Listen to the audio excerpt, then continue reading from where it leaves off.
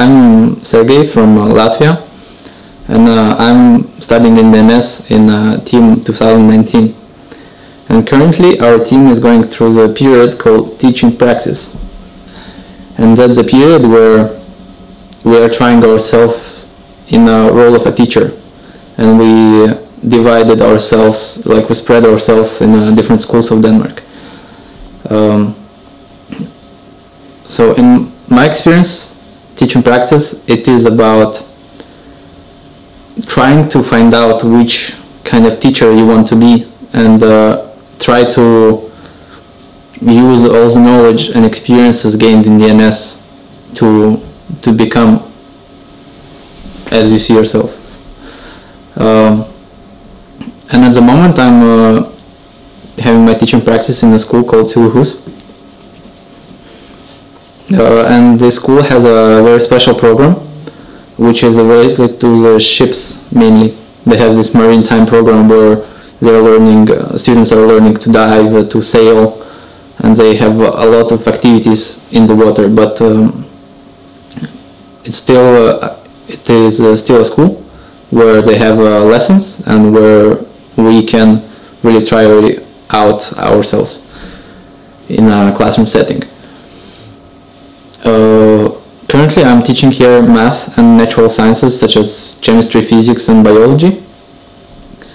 And as a goal for myself, I've put to use new tools to teach, which means, for example, games. And so far I started to implement the virtual reality and video games in the classroom setting to present the content through that. And so far it's going successfully, so I think I'm achieving quite high to my vision of the teachers that I want to be. So far, from 4 months that I already been here, I would say that I learned already quite a lot about not just the students that are here, but about the work as a teacher in general, and how it is important to know your students and to connect to your students. Because in Søgårdhus it's very different from the public schools that I used to see, for example, in my country, because students live here first of all, and the relationship between teachers and students is different. So for me to wake my students up, it's a daily routine to bring them to the school. The school, it gives a lot of freedom in the way you teach, and on the other hand it also provides a lot of tools to do that. And as I already mentioned, school owns 2 VR helmets and a lot of computers that allows to use it in the school setting, and they also kind of push for it to make the studies more engaging for the students. So therefore I'm really happy about the teaching practice that I'm having now. Yeah, and I think one more thing that I learned here is about the content that I present.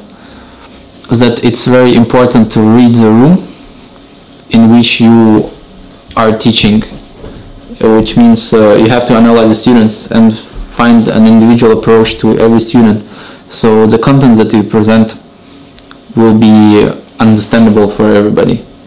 The teaching practice period in the NS program, I think it's a moment where the knowledge and experiences that we gain throughout the program, from the Africa travel, from the European reality, and bring it to the public, comes all together. And it, in a way, creates the image of another kind of teacher that is trying to connect the world, the real world, the reality, to the classroom.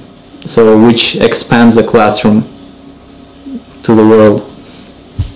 And I think actually that's what the teaching practice is about, of putting the shoes of another kind of teacher in yourself and trying it out.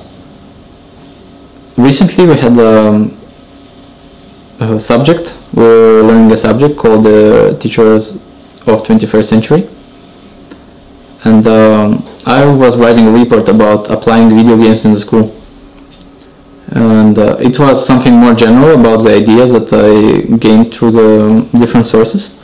And I described how to use it. But during the oral exam, I was talking about the lesson plan of the actual lessons that I performed a few days before the exam. And it was a Danish lesson, something that actually is not in my field, but one teacher asked me for ideas, and I came up with a game that we can actually play during the lesson. And the game is called Keep Talking and Nobody Explodes.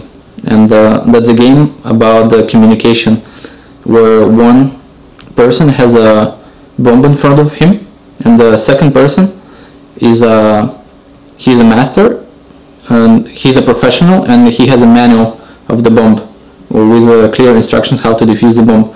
And these two people have to communicate in a very effective language to be able to defuse the bomb, which is the initial goal of the game. And the students, like the engagement of these particular students that I had, jumped up like really a lot. If for them just to read, they don't have any motivation, and they kind of give up in the few sentences and they say I don't want to read. But just to see them having their manual in the hands and scanning it with their eyes from top to bottom, it was a really nice thing to see, and to see actually that everything what I wrote in my report is true. And after the lesson, after this experiences of defusing the bomb together, we were working in the group and swapping with each other, and it really helped them to understand the value of the language that they do, that they talk with. And also they reflected not just about the language but about the game itself, how important it is to trust each other, how important it is to communicate with each other, and how it is important to actually work together for the common goal. So I would say that so far the biggest success from the teaching practice that I had regarding my personal goal of applying the video games in the school. Stay tuned, join the NS.